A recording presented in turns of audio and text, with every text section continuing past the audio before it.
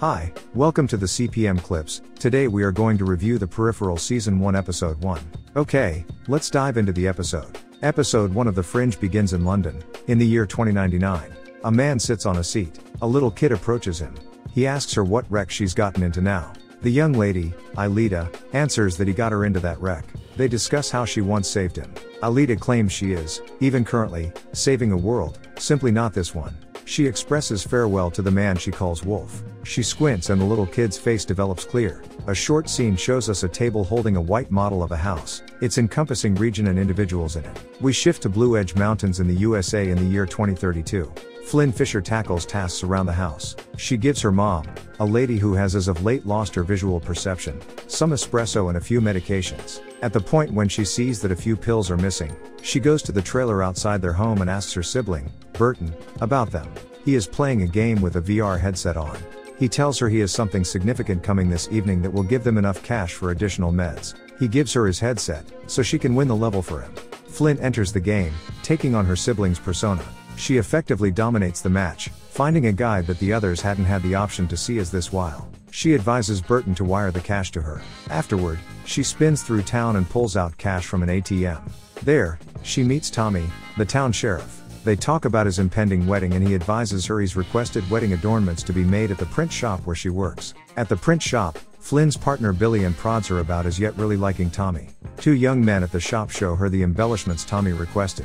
At the point when they understand there is an additional puppet of the lucky man, one of the young men breaks it.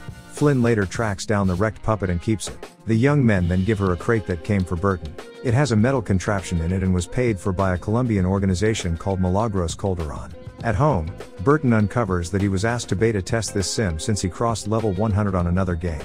But, it wasn't him yet Flynn who had done that, since they've been offered. At home, Burton uncovers that he was asked to beta test this sim since he crossed level 100 on another game.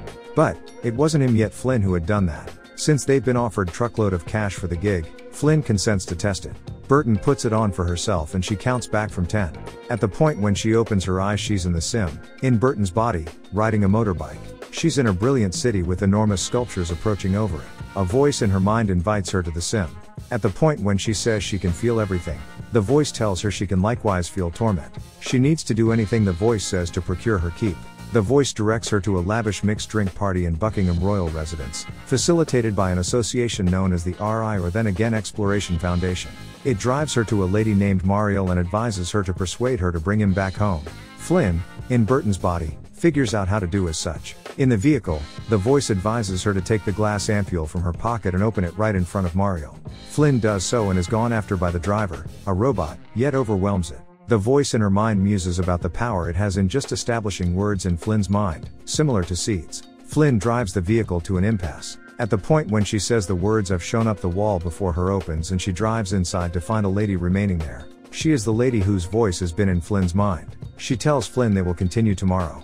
Flynn escapes the sim and goes on about how genuine it feels. She feels a piece tipsy on standing up, however at that point chooses to go get her mother's prescriptions. At a bar, she distinctly takes a gander at a gathering of 4 men and 2 of them meet her outside. She gives them the cash for 1 pill, however the men guarantee it isn't sufficient. They have a go at bothering her for more administrations when an impaired man, with only 1 arm, emerges from the bar. Connor connects his monowheel to a bigger vehicle and undermines the men into giving Flynn the medication. He and Flynn head home. Different men return to the bar to see an elderly person in a suit sitting tight for them. He gives them a dressing down for being harassed by Connor. At home, Flynn sees her sibling slouched over in torment in his trailer. He has marks engraved into his skin across his arms and back that are delicately shining and appear to be the reason for the aggravation. In the first part of the day, Flynn washes her mom's hair. Her mom uncovers that Burton has been giving her his pills, to assist her arrangement with the aggravation. Afterward, in Burton's trailer, Flynn apologizes for blaming him for taking the pills. She then signs onto the sim, energized, yet winds up in a medical procedure room, unfit to move. The lady from Pryor is there and she tells her that Flynn can't leave the sim without her authorization. The specialists start the most common way of eliminating Flynn's eyeball and supplanting it with the one they took from Mariel. The lady advises Flynn to get control over her heart and control her psyche to manage the aggravation. Flynn does so and the lady lets her rest in pause. The following time she opens her eyes she ends up in a vehicle, sitting across the lady. The lady takes her to a structure and uses her new eye to get access inside.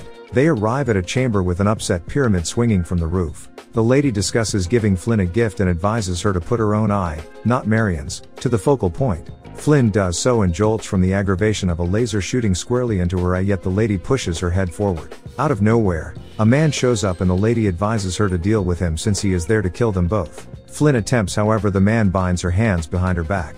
He utilizes a firearm that fires sonic punches to go after the lady and cause her to uncover her expectations. Flynn gets her hand out and in the process sees the skin strip off to uncover a robot arm under. She helps the lady, who takes off, yet the man then, at that point, turns the weapon on Flynn. In her own world, Flynn awakens and commits to it absolutely no point ever sign onto that sim in the future. The following day Billy Ann attempts to encourage Flynn. Flynn concedes to having eyes for Tommy. She then discusses the sim and speculates that it's really a genuine spot where she possesses a robot body.